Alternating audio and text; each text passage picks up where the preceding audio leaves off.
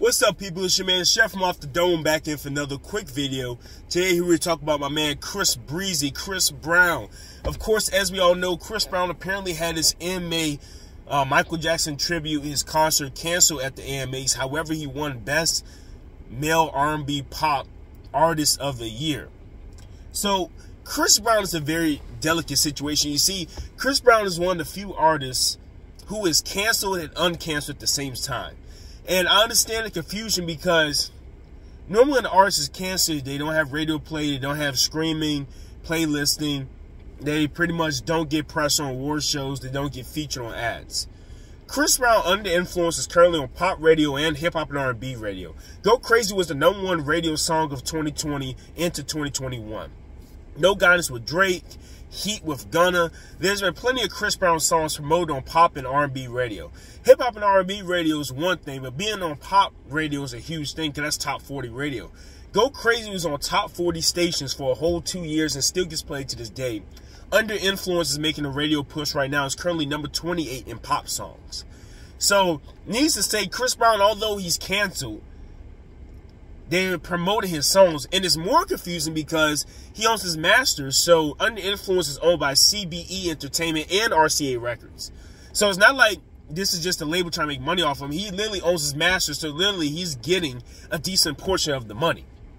AMAs have him as a nominee. They nominated him, and I believe they nominated one of his songs for an AMA award, and the fans voted for him to win Best Male R&B Artist. They canceled his set, which is odd because if you're going to cancel somebody's music set because you don't agree with their past decisions, why have them in that category and why have the fans vote for them and let them win? It's a very confusing situation. And one thing that I thought the reason why Chris Brown probably has these struggles is for the main reason of Chris Brown is still a profitable artist, but they don't want to give him too much. And I think that's what we're seeing with the AMAs, what we might see with the Grammys in the future. The Billboard Music Awards did that with him as well. They will nominate him from stuff. They will promote his music videos. They will have him on radio. They will give him a stream listen because they're still making money off it. And he's making money too. But they don't want him to make too much. They don't want him to get too big. Because they know if they gave him the same treatment of a Drake, Taylor Swift, Adele, he would get bigger. Chris Brown's always a big name. He has a legendary career. But obviously, since he's able to have hits still 17 years later after his debut, he's still a huge artist.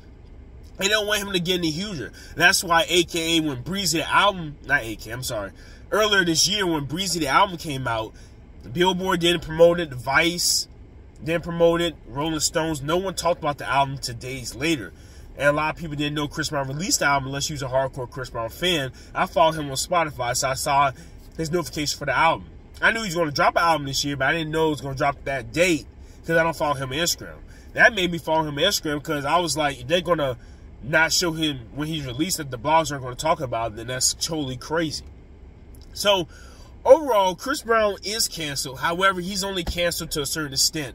He's still a very profitable music artist who can make the millions of dollars, and he's making himself millions of dollars, so they'll promote him. But sometimes they'll take the rug from underneath him so he won't get too high. That's what it seems like.